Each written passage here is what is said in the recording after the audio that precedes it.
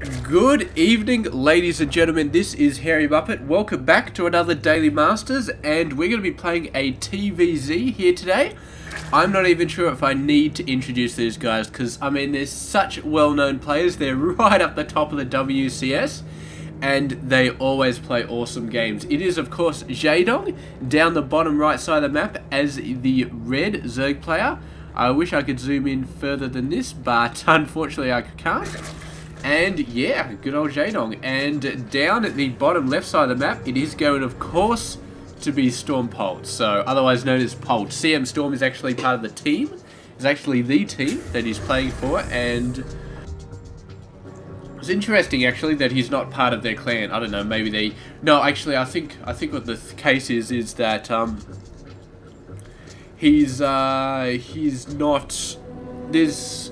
Let me just think for a second. I don't think he's actually part. This is not his normal server, because if I remember correctly at the start of the game, he was actually in Bronze League. So yeah, he's not actually in Bronze League. He's just obviously he normally plays in North America or something like that, and now he's playing in Europe or something like that. Yeah, one or the other. I'm not sure which league he normally plays in. I'm guessing North America. Actually, we are going to end up looking him up after all, just to see what the default one is. I do remember it being North America off the top of my head, but I may be hopelessly wrong. And I mean, well, he's from South Korea, but that doesn't really tell us much, because South Korean players are playing all over the world, man. And yeah, so that really doesn't tell me anything about where he's playing. It might actually be.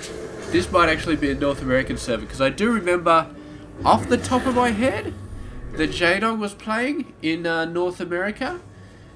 But maybe I'm wrong, because this is the WCS, and I don't know if it was played in North America. I have a funny feeling it was played in Korea, but I may be hopelessly wrong about that. We are just going further and further down the drain in terms of correct information.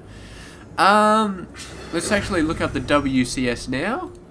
Yeah, because there's not much else going on this game. Early command center.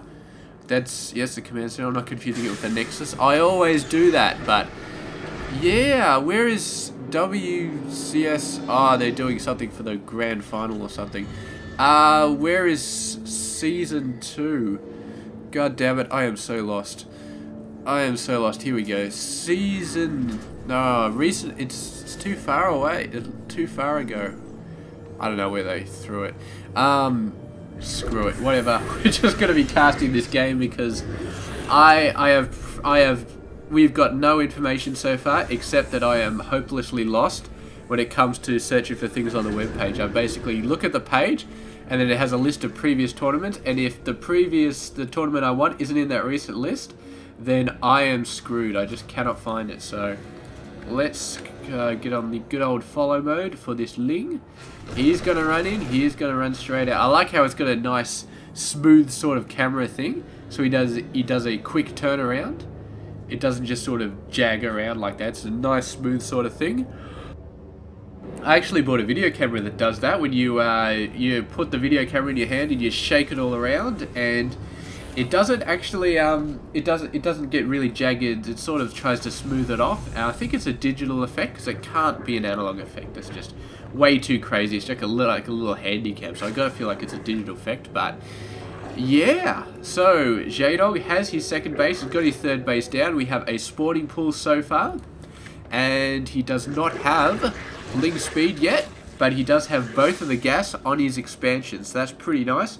I guess most Zerg players feel like the gas on their main is a bit too exposed or something for like drops and stuff like that. Definitely the second is much better defended, because there will be queens down here for the purposes of just keeping this gate alive. He could have gated that a little bit closer maybe. I don't know, it's all good. So yeah, so definitely there'll be more queens down here to bridge this gap. So there'll be more queens to defend this expansion than there will be to defend the main. Maybe that's why they put the gas down here at the start, because I mean, you don't need gas and you get the expansion early enough, so you might as well put it down here, get the defense a bit better going. Not quite able to take out that cream tumor, but Polt does have 4 Hellions out on the map now. And Yeah, it's not gonna help him too much. I mean, there's not really too much that he can do, even with 4 Hellions. I mean, there we go, another 2, so 6 Hellions, starting to become a threat for Queens, and is definitely going to be holding up any sort of traversal of workers over to this base until Jaedong is satisfied that he's going to be in a good position. But yeah, definitely a lone Queen over here could quite easily get owned. Look at that, they're even managing to kill the lavas, man. That's pretty insane. 2 Queens coming out. Of course, as I said, a single Queen would get owned by this many Hellions, but 2 Queens, it's probably going to be enough. And here we go, Polt having his 3rd base already. See, it's looking pretty good. Roach is starting to come out, and the Hellions, they're trying to do something, but they got barely a third of the health off that Roach. And 1 Hellion just went down like nobody's business. So obviously not a good way to go. Looks like Polt is going for a ton of barracks here. He's got his 3rd base up. Has not moved it over yet, getting the traditional small amount of... Oh, look at these guys, man. They're actually just going for crazy scouting. He's actually going to see the 4th base here. So a 4th base at the 9-minute mark. Jaedong is going pretty nuts with the expansion timing. And it's going to be looking at doing a very, very strong economic game. A very, very strong macro game. Excuse me. So yeah, Polt is definitely going to have to push out. He sees the 4th base. He knows he needs a 3rd base right now. And 2 base versus 4 base Zerg, it's just not going to happen. So got to get that 3rd out. Got to start getting the workers out. He's not too far behind, with 11 workers behind. It's not horrible. Obviously, it's not good either, but it's not horrible. A couple of Hellions coming back here. I thought these were Widow Mines for a sec, but no, just Hellions. So 2 more, they must have been the surviving members of that Hellion pack, maybe? Or maybe there's just 2 that Polt had around in the back of his base and decided to send them out. So, regardless, he's doing pretty good. Jaedong definitely has the economy. He's jumped up another 9 workers. And Polt is scooting along with the workers as fast as he can. But of course, the amount of workers he can build is very limited. And it's nice to see. Of course, he's a master player, so you'd expect it, but it's nice to see that he always keeps 3 workers coming out, no matter what's going on, and he doesn't queue them up either. You can see they jump back to 1, and then they jump straight back up to 3. Well, there we go, 3. So it's a case of a few seconds. And I mean, a lot of players, if they want to get a serious amount of macro going, they'd actually queue them up. They'd queue them up, but that is 50 minerals that's basically not doing anything right now. You could be spending on other stuff. And that's why these master level players never queue anything up, because you never know when you might want to just grab something else on the spur of a moment, when he might see like a special bit of tech that Jaedong has built, and suddenly he's like, alright, I've got to get a Ghost Academy right now, or alright, I've got to get a 2nd factory and an armory out right now. And those buildings take a while to build, so if you've got the minerals there, if they're not sitting in your command center, just waiting for a SCV to be built, then you get them that much earlier. You don't have to go around to the command centers and cancel things, and it's beautiful. The only downside is you have to be on top of your game. You have to make sure that when the workers are finished building, and you don't have a beautiful display like this, like we've got, you actually have to know that the worker is finished building. So you constantly got to be keeping an eye on the command center. I assume he doesn't want any more workers. He's not just doing a massive mess up here, but 64 is a pretty decent number. Of course, Jaedong has 80. Jaedong is completely off the chain right now. But, I mean, yeah, look at this. Polt is halfway to level 2. Jaedong is just about finished level 2, though, but he's not getting roach upgrades. So I feel like these guys are kind of a standover from the early to mid game. He's not going to be his main focus. His main focus actually does look like a decent amount of infestors. He's kind of shaping up to Mutiling, but he's decided to go for Infesterling instead, which is a pretty nice tactic. Yeah, it's a pretty nice tactic. The Fungals are going to crap all over the Marines. And the Widow Mines, they're going to do alright, but the Infestors are fairly bulky, so he should be alright, I feel like. I feel like, yeah, I mean, with the Infested Terrans as well and the Fungal growth, I feel like Jaedong has a very good chance to do some very nice play in this, because we've never really seen Infesterling thrown at Marine Widow Mine before. And it's going to be very interesting to see how well it does, and it's going to be very interesting to see what sort of tech Polt is going to throw at him, because I don't know, maybe you'll probably just stick for the Triple M Widowmine for a while.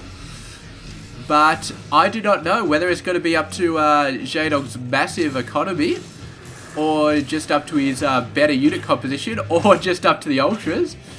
I have a feeling that Polt, I do not know if he can make it work against this, because I definitely like this playstyle. The Infestors in there, all the fungal growths, they're going to do so much damage.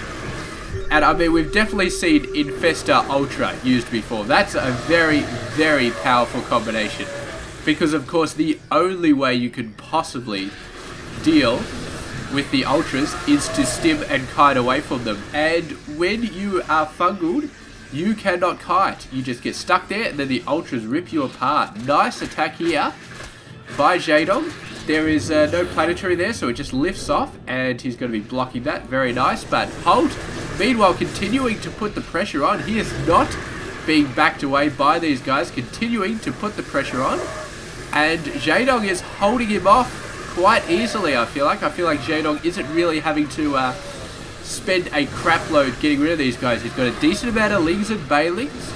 Not a crap load of Bailings, but he doesn't really need a lot, because Polt isn't really coming in en masse with a massive army. He's just got these little groups here and there, and Jaedong just takes them out as they come in. I mean, Polt's starting to get a little bit of momentum here, and the Ling numbers are starting to get a little bit low, but that's because Jaedong is saving up for a ton of Ultras, and they are nearly out. But the timing, there we go, he realizes he can't quite wait for the Ultras, so there's about 28 Lings coming out now. Nice Fungal is going to be shooting a few of these guys away, but Jaedong making a bit of a mistake, not getting a ton of Lings. He was waiting for the Ultras, so he thought, alright, I don't need the Lings yet, I'll just wait for the Ultras. But there was a point, and Polt pushed hard enough, he killed all the Lings, and suddenly Jaedong was like, shit, the Ultras aren't going to get here in time, I need something right now. And he built a crap load of Lings, but just as the Lings were getting built, Polt managed to push in and take out that third base, and man, what an excellent, excellent job.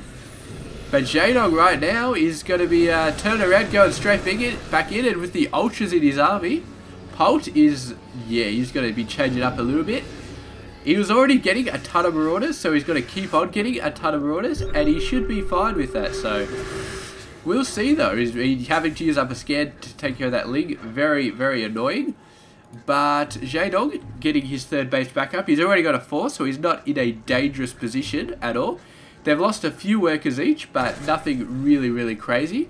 And Jaedong, he's obviously happy with the number of Infestors he's got, because he's just building Ultras and Lings at the moment. And yeah, these guys are not really doing much, except to, of course, confuse the commentators by leaving a lot of blue dots. I keep thinking these are Widow Mines, but no, they are Changelings, and Jaedong could move him back into the Force if he wanted to, but managed to take actually Jaedong managed to cancel it, so very, very nice. It's a nice Force cancel by Polt, but it was a nice job actually cancelling it by Jaedong. So it still hurts though. It still really, really hurts. Using up one Ling on the Widow Mine, the planetary coming down. And, he's going to lose quite a few Ultras here. Bailey's actually rolling in with the Ultra Force. Not really getting a lot, but the Ultras do manage to take out the planetary with all that DPS. Widow Mines, however, doing a massive amount of damage to these Ultras. Just absolutely massive. I mean, these guys have a lot of armor, but armor does not help when you're getting hit by a single high target damage. I mean, 125 damage. Doesn't matter if you got 6 or 7 armor, because that's still 120, 118 damage or something, so armor does pretty much nothing versus the Widowmine attacks. So yeah, just really, really nice, and the sheer fact that Polt has so many Marauders coming out, 4 at a time, is just really, really awesome. I mean, he's still a little bit behind on the upgrades. Jaedong already has 3-3, Polt's still trying to get 3-3, still halfway there, but he's doing alright. And every time that Jaedong loses this base, he goes ahead and he wipes out this base for Polt. So he's definitely keeping it nice and even. Although, I don't know, because as a Zerg, you want to be one base ahead. And Jaedong is not one base ahead. He's fighting to have the same amount of bases that Polt has. So, yeah, I still would not say that he's extremely ahead. And here we go. Jaedong actually getting quite a lot of corruptors.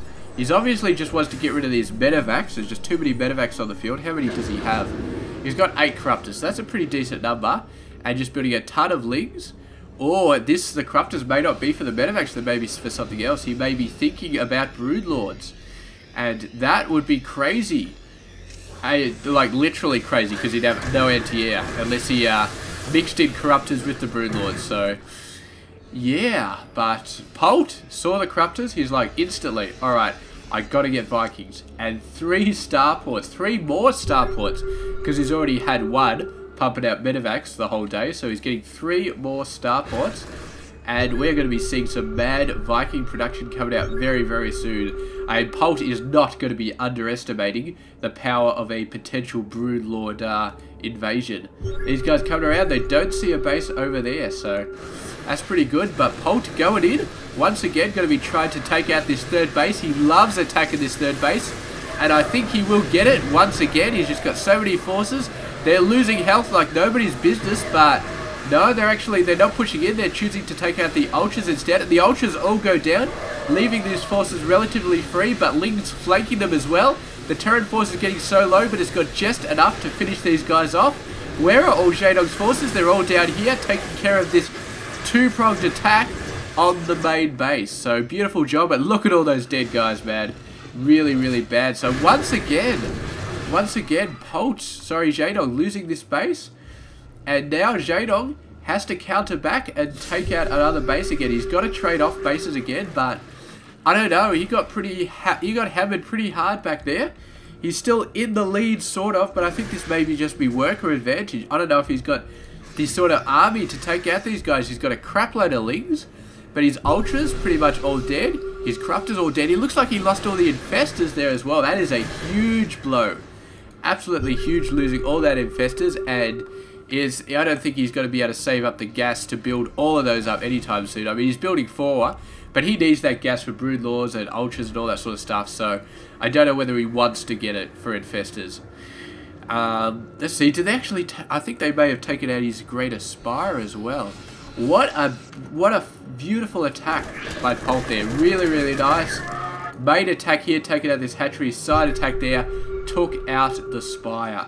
Absolutely fantastic. The greater spire is going to be going down here. And he's also delayed broodlords for a very, very long time. So I really like that attack from Polt. Let's see if he can really put the advantage down. He's sending his main force over here, relatively undefended. And this is a brand new base with a ton of minerals in it. So Jaedong being caught off guard quite a bit here. And he is going to start to suffer for this. I mean, the ultras just by themselves with such a high marauder concentration in this force from Polt, not going to be doing all that well. I mean, there's 2 ultras left, and they're going to be doing a decent job. But no, one goes down, the other one goes down. Polt is not even running. He's choosing to just destroy these ultras and finishes off the hatchery, and then he's going to be getting out of there. And Jaedong, man, just defeat after defeat after defeat. And these are not small defeats, man. He has been losing actual mining bases, actual tech structures that he cared about, and a lot of units have been going down. So the question of whether the Infestor Ultra Ling sort of combination would just own Triple M plus Widowmine, I think has been very, very easily answered, because Polt just continued to steam on with his tactic, and he's been having so much success with it. Maybe potentially even better with Mutiling, because yeah, I mean, he's just so fast. He can just do everything all over the place, and it's very, very hard for a Jaedong to see them coming because he's so spread out. And yeah, even with the creep, man, he just can't get around there fast enough. He should be able to hold off this attack, but I don't know. I mean, they stim, they run in, the base goes down. He's trying to defend this, but I think Jaedong will hold off here. He's got his main force, and these guys reinforcements though, and this is just crazy Terran macro right here. I thought the Zerg macro was crazy, but the Terran macro is insane. I mean, he's on 4 bases. He's getting the 5th base down. Tried to. I feel like this base just cannot land, but if we have a look, he's doing such a good job, and he's been keeping Jaedong's economy behind the entire game. I cannot count how many times this hatchery has died. This unit's lost. I feel like that must be the units lost because it's impossible to actually have that many lings alive at once. Or it's not impossible, but it's basically impossible. So, yeah, wow. Just, if we have a look, that's 7,000 more minerals that Jaedong has lost that Polt has not lost. So, he's doing a great job trading his armies at, and he's doing a great job with mining. I was going to have a look at this. He's sort of ahead, but not a ton. He's actually lost a lot of harvesters. Wow. Just, I don't know how he lost all those harvesters. Probably all these attacks around here and all these attacks over there. But in the end, he just out macro Jaedong. Just did a fantastic job. And yeah, congratulations to Polt for an extremely well-earned victory right there. And yeah, thank you very much to you guys for watching my video, watching my Daily Masters. And stay tuned tomorrow for another one, which I'll be casting not tonight because my nose is a little bit blocked and it's not fun to cast when your nose is a little bit blocked. So anyway, I'll catch you guys tomorrow. Stay tuned. This has been Hairy Muppet. I hope you enjoyed this game.